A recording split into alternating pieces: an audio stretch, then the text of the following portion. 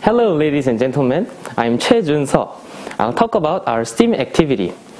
The topic is a study on the improvement and particular use of measurement devices using green theorem. Let's start.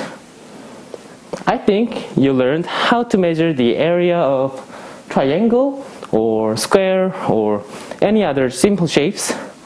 But how about this shape? Can you measure the area of it? Maybe you can, but I think it's gonna take a long time. So I'm gonna introduce you about Planimeter. I think you didn't heard about this before, so I'll introduce you about it. Planimeter is a tool to measure an area. It can measure any shapes, but it needs a huge accuracy. So it is really expensive. You can see here. So let's say your wallpaper is ripped a little bit like this picture. So you want to measure the area of it. So you have to buy a Planimeter by almost $1 million. Do you want to? I think you don't want to. So we decided to make it by Arduino.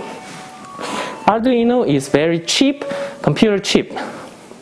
So we will make it cheaper and efficient. Okay. The main idea of the Planimeter is green theorem. It makes much easier to integral and calculate the area. But let's skip complicated things because I think it's gonna take an hour to explain it. So, okay.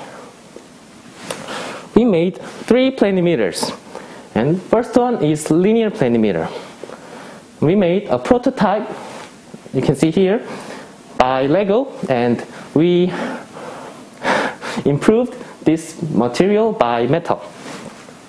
And first prototype had a big error, but improved model had only 5% error. We wanted to compare this error with graph paper, so we made an algorithm which calculates area with graph paper. We used Pick's law to calculate the area. So we finally found out the error of this is similar with 5 mm times 5 mm graph paper. And second one is Hatchet Planimeter. The name of it is Hatchet Planimeter because the original version of it is made by Hatchet. So we decided to make it by a wheel because hatchet is a little bit dangerous. So, okay, we made, so as you can see here, there are 2 types.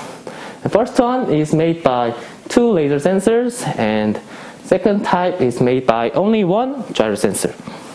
We tried many lengths and many times, but always the error was very big.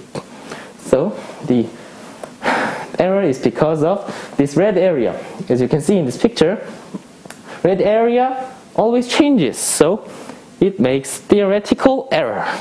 So we finally decided to make our own new Planimeter. And we succeed, as you can see in this picture. We challenged a new thing. It is designed to extend the length, so we measured the area 20 times with this Planimeter, and the error was the best. It was only 3%. Okay, now it's the conclusion. We made 3 Planimeters. We made 3 Planimeters by Arduino. And linear Planimeter and our new Planimeter was very successful. So we will commercialize these things in the future maybe. And we can make these Planimeters by only $40, so I think we can earn some money, maybe. Okay, thank you for listening to my presentation.